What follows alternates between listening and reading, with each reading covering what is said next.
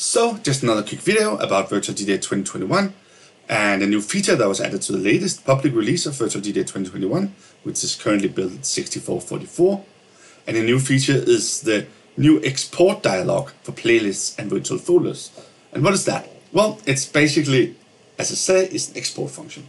So if I click on a virtual folder here, you can see I now have an export function.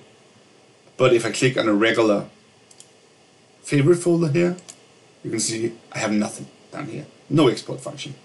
So it's only for the virtual folders and for the regular playlists, for instance the ones that I have here. So if I click that, you can see I also have an export dialog function.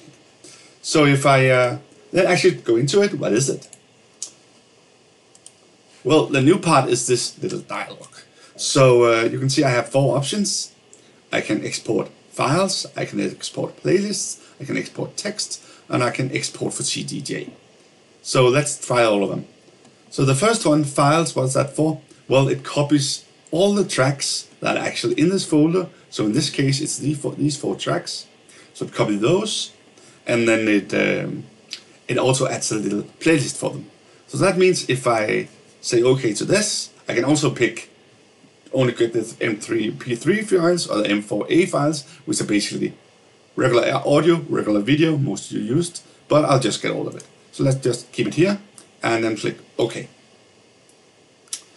I have a nice little empty folder here that I've created, so it's ready, and then it's already suggested a name for the playlist. And as you can see, it's just the same name as the virtual folder, and it would be the same if you had picked playlists. And as you can also see, it's called M3U in the end. That's a regular playlist file, so that can basically be played everywhere. But you can also pick a Virtual VDJ folder if you want to.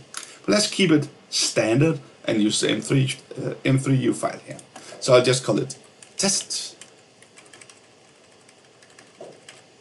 like that, and say save. And you could see very fast that it did something, but it was only 4 files, so it's pretty fast.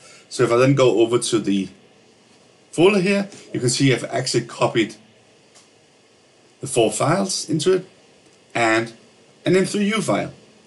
And as you probably know, an M3U file is also basically a text file in specific format. So this is actually just the 4 tracks and a little bit of info about them. And actually there's no path to them because they're in the same folder as a M3U file as a playlist. So if I just click it, it'll start my default program for this. That happens to be Winamp right now. So as you can hear, it starts playing the tracks, like you would expect. So that's the first option. Let's try the second one. So I'll just clear this so it's ready for the next test here. And go back to Virtual VDJ and try the next option. And now it's playlist only.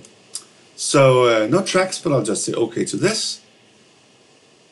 And again, I'll just do M3U, the regular format for playlists, and I'll call it test2 so we can see it's not the same. So I save that and I go back here, and now you can see I have a test2 file, but they don't have the tracks. So can I play it then? Well, yes I can. And why is that? Well, that's because it's still just a text file, so we could look at it. But now, as you can see, it has the path to the tracks. So you can still find them in their regular place. It hasn't copied them, it just locates them in their regular place and plays them from there. But that also means that you can't just move this folder, this new folder, to someplace else, to an external drive or another laptop or whatever, and expect this to work because you're not bringing the audio files with you. So this is just for the playlist. We're not bringing the audio files. So that was the second little option it had. So let's see what the third one is. So we'll go back to Virtual VDJ and look at the third one, and that's text. So what's that for? Well, that actually just exports the information we have in here. So it's a documentation of the currently selected virtual folder or playlist. So as you can see, I have a few format options. I can pick HTML file, that's probably nice to look at. And I can pick text file, that's of course the most basic one. But I can also pick CSV file, that's this comma separated file. So that'll usually work great with with spreadsheet software like Excel, because it's normally assigned for that. So let's try that one. And I just say OK, and it again suggests a file name. Now you can see it's actually a CSV file. I'll cost this one for test 3. And accept that, and it saves it. And if I then go out here, you can see I have a CSV file now, and you can see it's actually associated with Excel because that's on my laptop. Let's just take a look at it. So it's here, and as you can see, it's documented what was in my virtual folder. And as you can also see, it has exactly the same columns as the one that was in here. And that's not by accident. It actually takes the exactly same folders that you have here. No, sorry, exactly same columns that you have here, and create those in here. So if you want other columns in your spreadsheet or format that you're exporting, you simply add other columns here and you'll get those too. So that's how that works. So that's the Excel file. Let's just shut that down again. The CSV file. And the fourth and final option is the CDJ option here. So you can see that's that actually already now figured out that I got a D drive. That's actually a USB stick. So I'm ready to export to work on CDJs.